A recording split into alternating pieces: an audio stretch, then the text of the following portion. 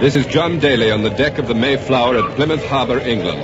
High tide and sailing time is here this 6th day of September 1620. But this tragic ship, with its company of 102 desperate, frightened, hounded souls who are displacing their persons from the old world to the new, has not yet sailed. These pilgrims, these refugees for religious freedom and civil rights, are still tied to Europe by a Gordian knot of heart-breaking difficulties. And unless these outlaws from the Church of England can cut that knot before the ebb tide sinks them deeper into danger, the Mayflower may never sail at all for the colony of Northern Virginia, recently renamed New England. The afternoon sun is throwing shadows of gloom on the town of Plymouth behind me. Soon will be... Plymouth Harbor, England, September 6th, 1620.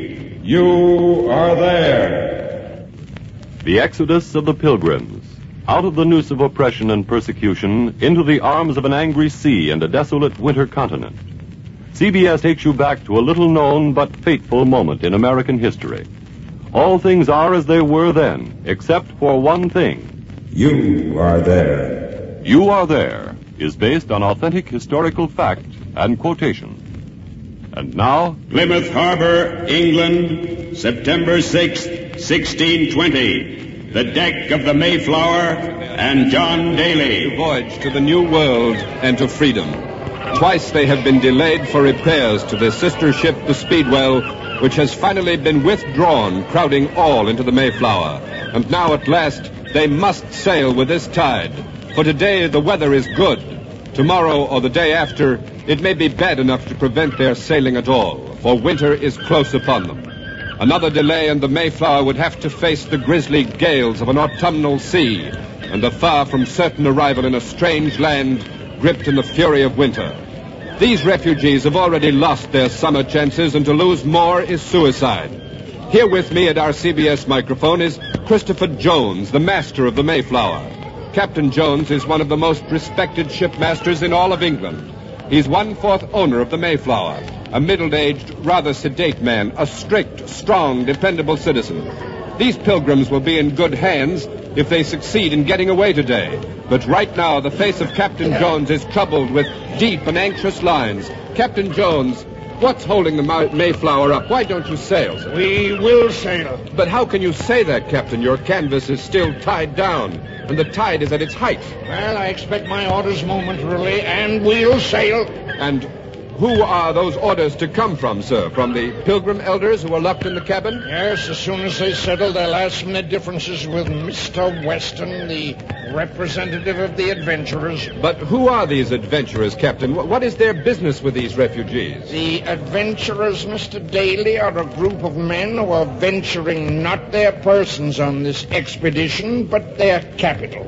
Well, Captain, do you know what the last-minute differences between these moneylenders and the pilgrims are? I can't say, sir. Something to do with the contract they agreed upon for the sharing of profits from possible trade in the New World.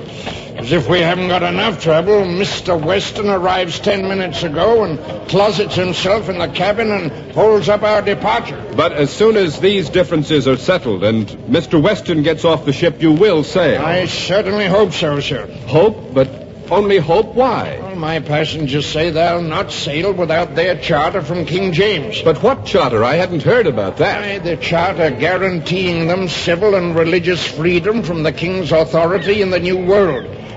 Sir Robert Naunton, that's His Majesty's emissary, gave his word that he would arrive today. But, Captain, suppose he doesn't come before the tide has ebbed? Well, only Providence can answer that question, sir, not I. And now, if you'll excuse me... One more question, Captain, please. Are all the elders on board the Mayflower now? They're in the cabin. I'm going there now, sir. Well, would you care to state who exactly of the elders is on board? Well, in the cabin are William Bradford, Deacon Cushman, John Carver, and perhaps some others. And would you care to say, Captain, if the elder William Brewster is on board? Now, Mr. Daly, it was your desire and your promise to ask but one question. Now, I believe I've kept my bargain. Now, if you please, Well, sir. thank you very much, Captain Jones. The master of the Mayflower is entering the cabin, and we really didn't expect him to answer our questions as to the whereabouts of William Brewster, the ruling elder of these departing refugees. Master Brewster is a hunted fugitive with a price on his head. He is at this moment, and for the past 10 years he has been, the object of an international manhunt instituted by His Majesty. He's been accused of printing a book entitled Perth Assembly, and His Majesty has denounced that book as being, and we quote, an atrocious and seditious libel written with scorn and reproach against the king and his bishops. Printed copies of the book were smuggled from Holland into Scotland in French wine vats. Now, there's a flurry of excitement on the deck of the Mayflower. It's caused by the arrival of a royal carriage. It's speeding at a dangerous pace down the wharf right now, and it must be the arrival of Sir Robert Norton, the King's Secretary of State. The carriage is pulling up now at the boards leading up here to the deck of the Mayflower. Door is opening. Yes, it is. It's Sir Robert. It's the official who has intervened on behalf of the Pilgrims to secure them the King James Charter for the New World. He's coming up the planks now and must pass our CBS microphone on his way to the captain's cabin. I'm going to try to get a hold of him. Sir Robert! Oh, Sir Robert! Stand aside, please. Sir Robert, have the Pilgrims got their charter, sir? Do you carry the charter? I said stand aside, please. Yes, sir. Master William Bradford, Elder Bradford, has appeared at the cabin door to greet Sir Robert. Both men have gone in. The cabin door has been shut in our faces, but we hope that at least one of the difficulties besetting these poor, desperate refugees will be surmounted. This charter is vital to them. Without it, they cannot live under the protection of the king in the New World and enjoy liberty of conscience. You know, this Mayflower seems a pitifully inadequate vessel to brave the vast terrors of the Atlantic, particularly at this time of the year. She's no more than 100 feet, say, from bow to stern, and perhaps 20 to 25 feet at the beam from port to starboard. She has plied good wine and bad wine from every port in France in the past and landed it safely on the London River. And on some occasions she's carried luxurious taffetas and satins and stockings and coney skins. In fact, the aroma of her last wine cargo still pleasantly escapes from her hold. But on this, her first Atlantic crossing, the Mayflower's cargo has ironically turned from riches to rags. This time, she carries an unusual cargo: men, women, and crying children. And up at the bow of the ship, Ken Roberts, surrounded by these children, seems to have something to say. So go ahead, Ken. Ready? Sing. And the earth did shake and quake, and stirred the ground of the mountain shook. For The children you hear doing their distracted best to sing one of the tongue-twisting psalms of the Pilgrims are being led by a pretty young miss, and she's doing her distracted best to keep them from crying. Eat out of his mouth, from it burned with heat. Good children, very good. Hush, children, hush. Would you tell us your name, please, miss? Priscilla Mullins. And how old are you, Miss Priscilla? 18. 18. And is your father a religious dissenter, a pilgrim? Oh, no, sir. My father is a shopkeeper from Dorking, Surrey. We are French Huguenots. Hush, Then why is your family fleeing England if you are not religious dissenters? Only 40-some-odd of the people aboard the Mayflower are religious dissenters. The rest of us are sailing for other urgent reasons. Miss Priscilla, what are those urgent reasons? My father says that there are many on board this ship that flee not the persecution of their souls, but the persecution of their bodies. For as you know, sir, all over Europe, they see the grim and gaunt face of poverty and hunger coming upon them like an armed man. I understand. And, Miss Priscilla, who are these children you are shepherding? These children here? 4 of them are orphans. Orphans on the Mayflower? Yes, poor waifs of London town. Poor orphans dragged off quite as if they were debtors or criminals and sentenced to exile in the colonies. But by whose authority? Ask the Lord Mayor of London and his bishop. Oh, I see. Less mouths to feed in London. I suppose so. I see. And, what is your name, young man? Wrestle. Wrestle? Wrestle what? Wrestle with the devil. Wrestle with the devil. Well, that's a good name. My brother has a good name, too. I'm sure he has. What is it? Love. What's that? Love of God. Don't you? Well... My father does. He's a great man. My mother says not to tell where he is, but I know. Russell, hush. I won't tell, Miss Priscilla. I promised. My father's in prison, but he'll escape and fight the Indians with Love and me. Oh, I see. You and Love are two big Indian fighters. And, what is your father's name? William Brewster. Indeed. Well, thank you very much, Russell. Miss Priscilla, I didn't know these two were Master Brewster's children. Oh, yes, there are two more of us. Two big sisters, Fear and Patience. Of course, Russell, of course. Fear and Patience. Very appropriate names for the children of William Brewster. Don't you agree, Miss Priscilla? Yes, my fear is that we will not sail. And as for our patience, that is at an end, and so is our money. My father has sold his shop and all our worldly goods. We have burned all our bridges behind us. I'm sorry, there's a man coming through carrying a barrel. I told you before, miss, to get these children out of here. Do you want their heads bashed in with a barrel? You'll bash no one, you lout. I'm trying my best, can't you see? Come, children. Thank you, Miss Priscilla. Thank you, children. Children and wenches, as if we didn't have enough. Hey, you. Maybe you know when we're going to get underway. Soon, I hope. What's your name? Alden. John Alden. That barrel you just put down must be pretty heavy. What's in it? The body of William Brewster. In little pieces, I presume. That would be a story for you, eh? But it's only beer. Beer for the sober pilgrims? Would you expect them to drink ye plain water?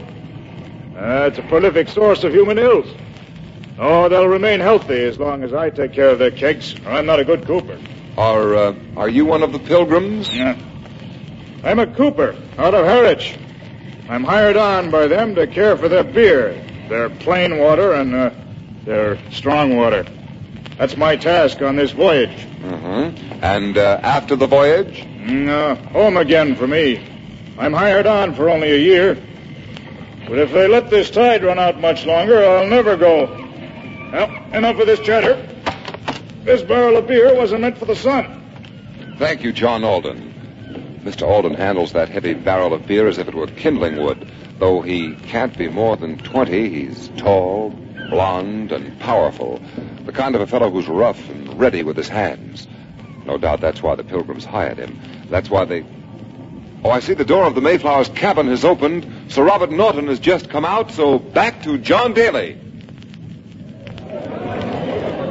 Sir Robert, the King's Secretary of State, is willing to tell us now what has happened. Sir Robert, has the charter been granted? I should like to present, if I may, the mind of His Majesty in this matter. Of course, sir, but did His Majesty asked me what profits there may be of such an adventure. By profits, His Majesty meant profits to the realm, I presume. Yes, and I answered fishing. Fishing?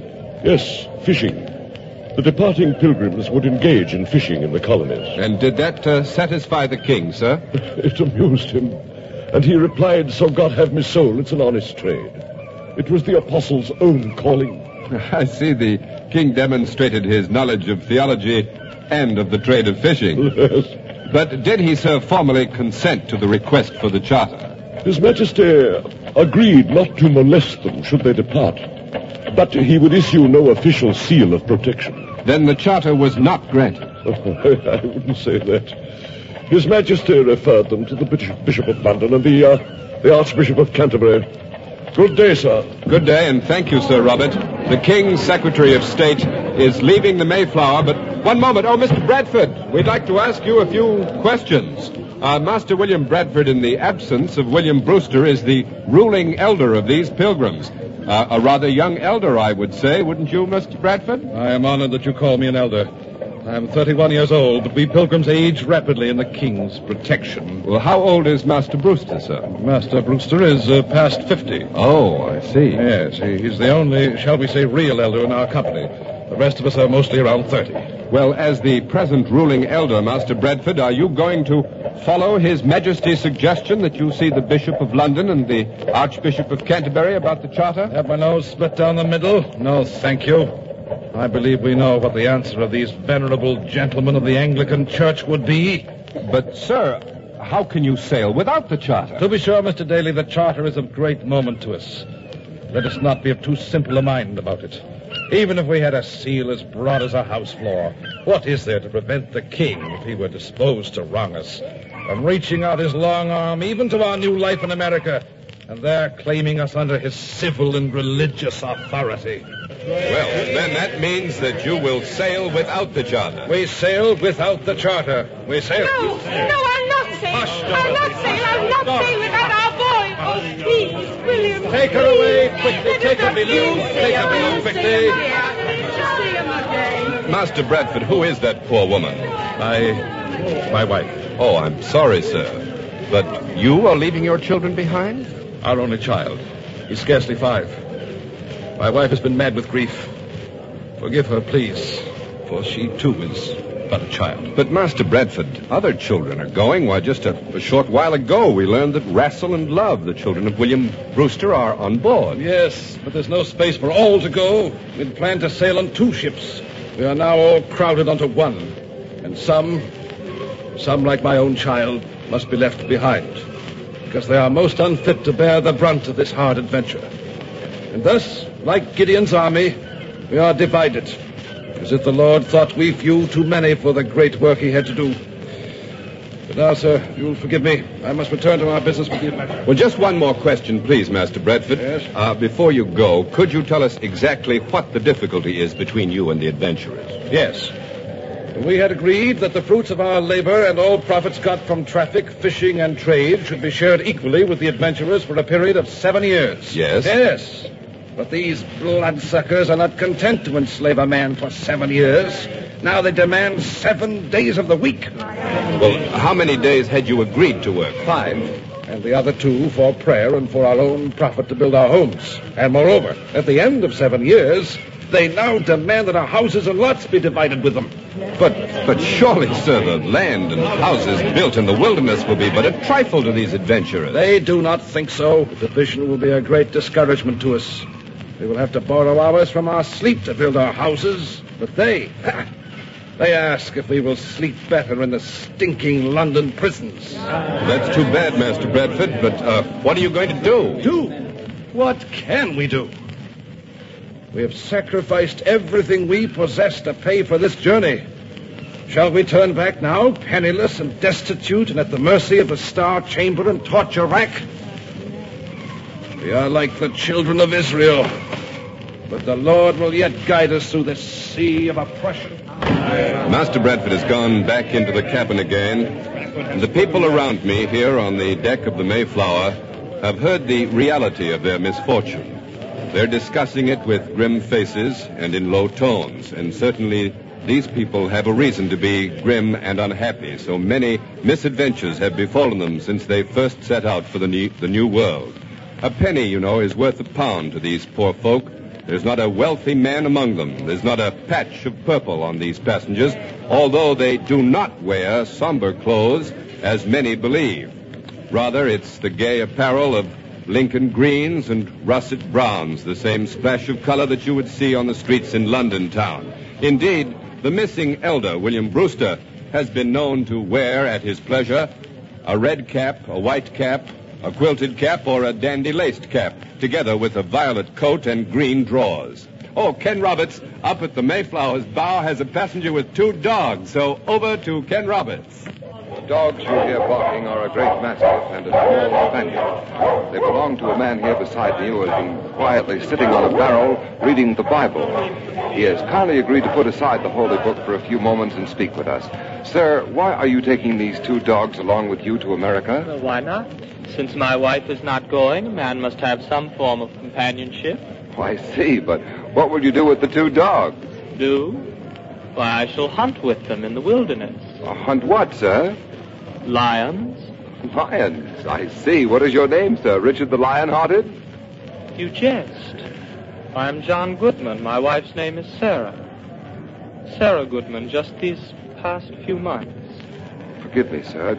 Just married and you're leaving your bride behind? Oh, not of my choice, sir. I left her behind in Delft Haven, Holland. There was not room for all on our little craft. the Speedwell. Now I am fortunate to be on the Mayflower, for all men know the treachery of the Speedwell's captain, who claims the boat is unseaworthy. Well, isn't it? Didn't it force you to turn back twice and delay you for a month? I will tell you a secret, Mr. What is your name, sir? Roberts. Yes, I will tell you a secret, Mr. Roberts. The captain of the Speedwell and his men are afraid of remaining a winter in the wilderness. They are? Yes, but we're not afraid.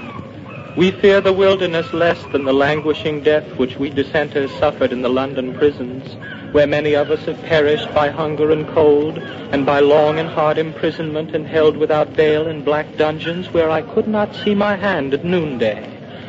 Oh, yes, I remember too well the Star Chamber and how we were whipped and pilloried in the presence of the court. Look, I had one ear sliced off, you see. So some have had their noses split down the middle and the letters SS branded on their foreheads. SS? Ah, yes, I see you know what that means. Stirrer of sedition. If reading this Bible in the common tongue makes me a stirrer of sedition, it might make me lose my other ear. But have no fear. Have no fear. I'm safe. We are free. I am sailing to the new world.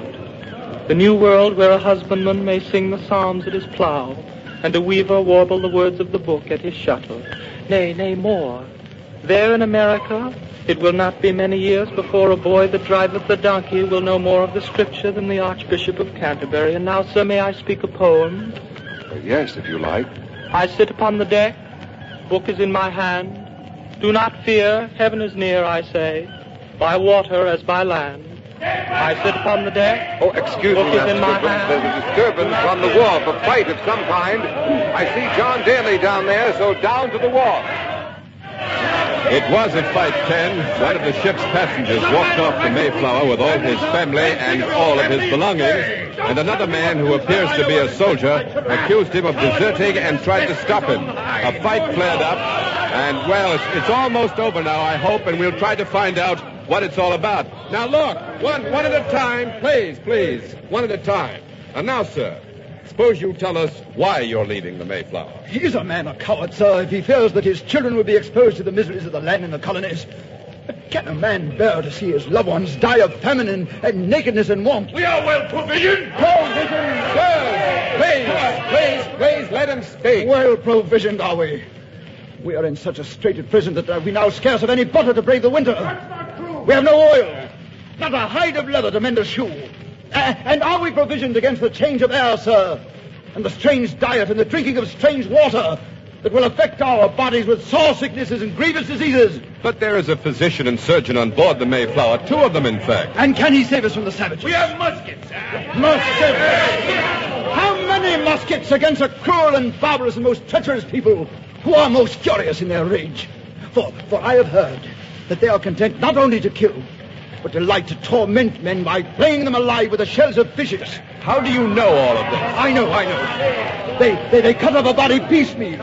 They broil it over the coals and they eat the collops of flesh in their sight while still the body lives. You seem to be well informed, sir, about places you've not been to. Aye, sir, verily I am informed. I am informed that the 1,200 immigrants that sailed from England these past 3 months, 1,000 died on the voyage or after their arrival in the Virginia colonies. Now answer that, Captain Shrimp. Who are you calling Captain Shrimp? You take a moment, please. Just a moment. I'll shred him to pieces. Please. You're a living libel.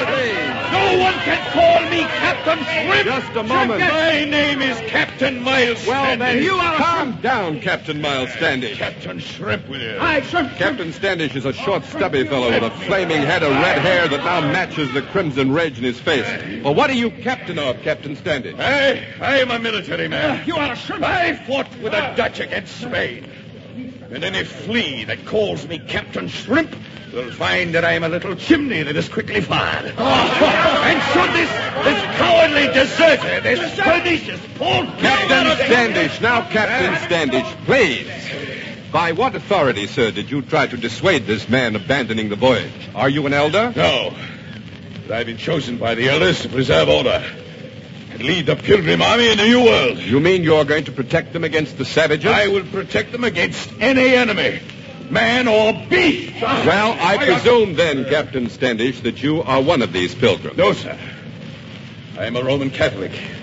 My task is simply to protect these people, even from such a deserter as this one. I am not a deserter, sir. Please. You've had your say. He is stirring up fear among us.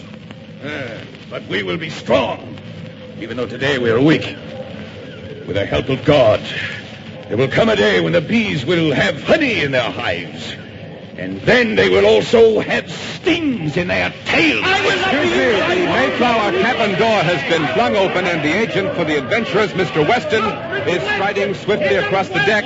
He's coming off the ship and coming down the boards here to the wharf. He looks very angry. Perhaps I can stop him to say a word. Mr. Weston!